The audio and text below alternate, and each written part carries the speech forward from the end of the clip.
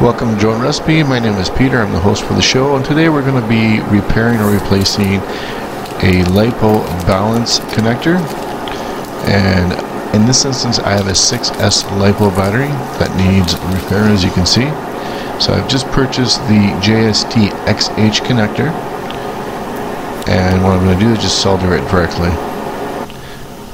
Now there's a few ways of repairing the Lipo lead. You can actually solder the wires together. You don't necessarily have to do what I'm going to be doing, or just replacing the actual JST connector on the top.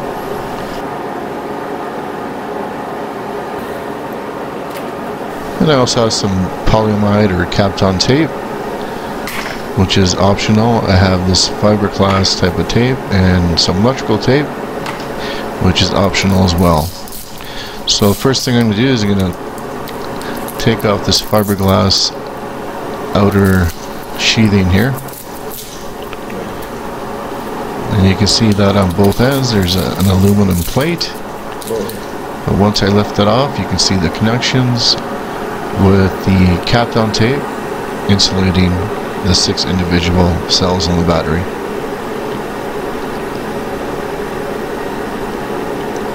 Now, if your battery seems to be loose, the cells kind of flopping around, just secure it with some tape around the middle or the base, and you're going to need another form of securing it while you're soldering it.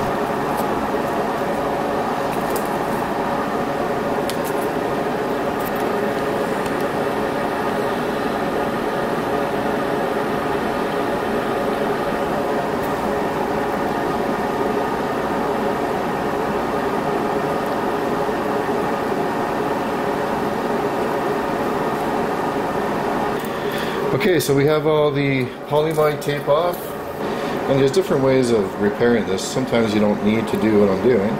You can just replace this part here.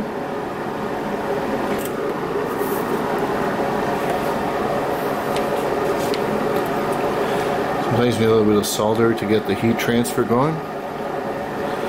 That's what we're going to do, and you want to be careful about the heat here. Alright, so we got one. So now we're going to go here and start with the negative. So we give it a little zoom in. And yeah, so I'm just going to connect this like that.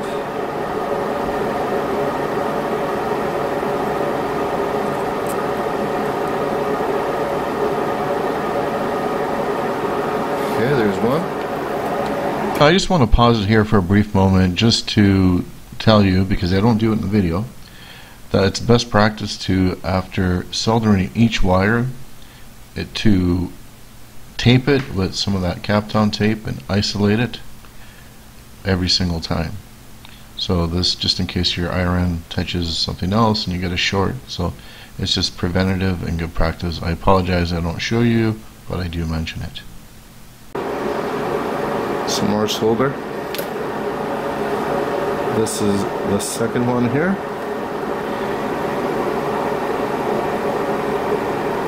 There we go. Very quick. Get the second wire.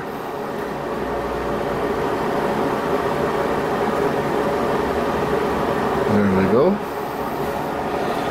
Here's the third wire. Closer here or what? So third wire.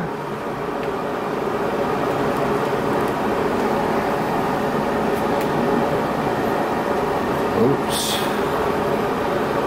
Third.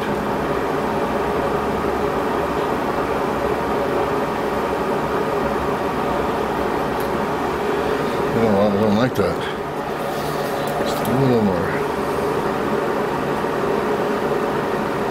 There we go.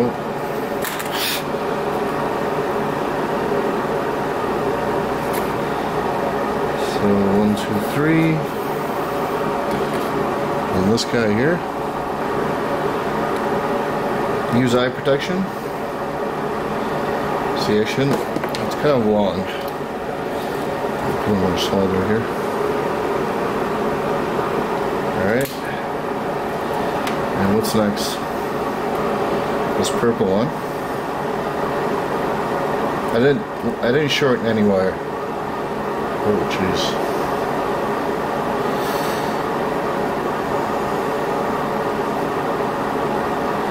That's good. Now this guy here.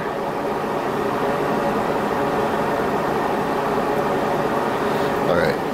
That's when you need a little more solder. There we go.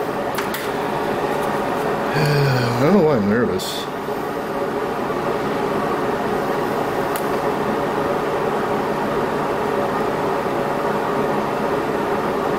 That's good. At least I'm not too complacent. Because we don't want that. More solder. You don't want to apply too much heat. You need to transfer, right? So sometimes you just need a little more solder.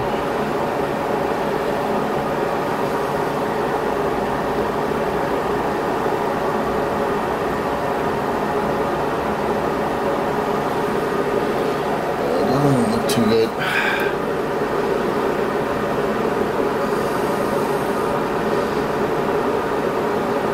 That's good. Woo! Okay. Sorry about the camera angle. I could have went like this.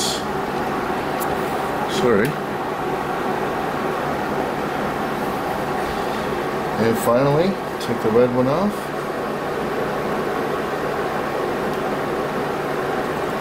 Okay. And here we go.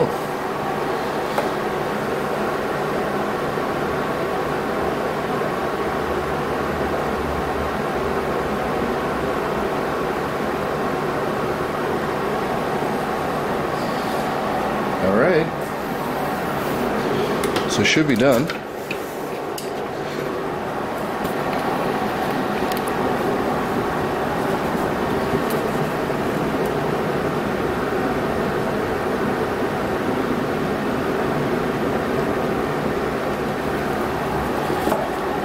So I like to just strip off an edge here like this. Not an edge or a strip. And just give it little slits.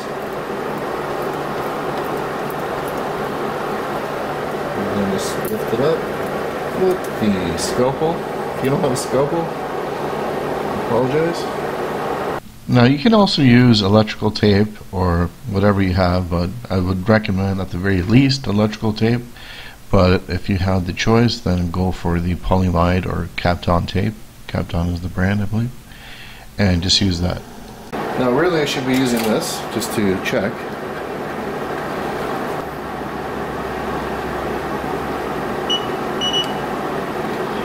Alright, so 2. Right on.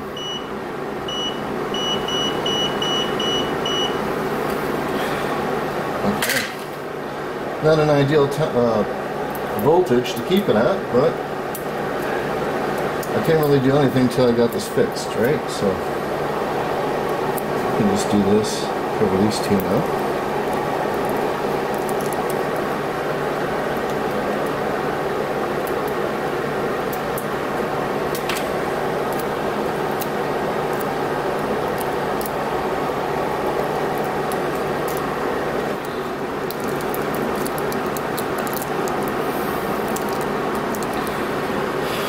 And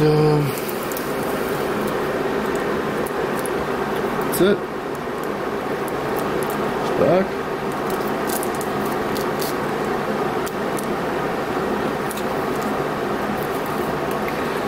And what I like to do as well is put a little bit of epoxy right in and around here, so you know these don't pop up easily and potentially cause a short as well.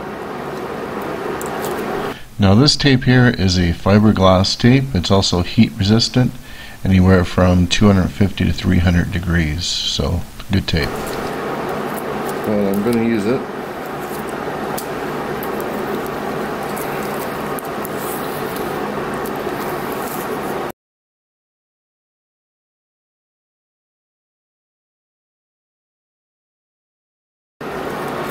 And that's pretty much it. We're going to finish it off with some epoxy in here, just to further protect it, and there you go, it's done. Try one more time, make sure it's good. So there you go, that's how you repair or replace a balanced lead on a Lipo battery. If you found this useful or like this video, please give it a thumbs up, share it, you know, all that good stuff.